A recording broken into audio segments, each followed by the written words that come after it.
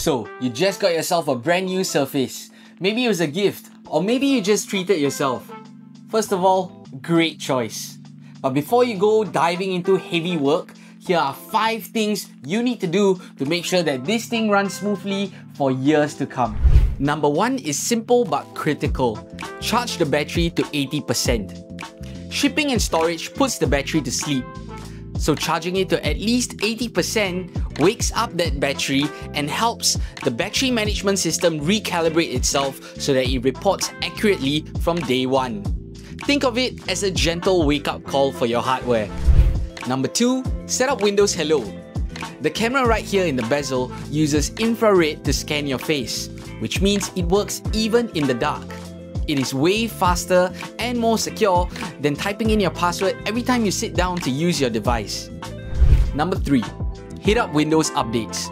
I know updates are boring, but this is crucial on a Surface. It's not just about security, but Windows Updates helps you download all the relevant drivers you need to make sure that your touchscreen is working perfectly and your trackpad works precisely.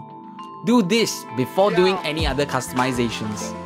Number 4 is the application that most people ignore, the Surface app that comes pre-installed on your device. This is your command center.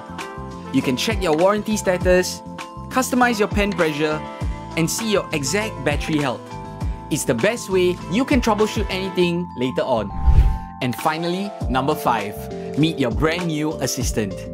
See this key right here? That's the Copilot Key.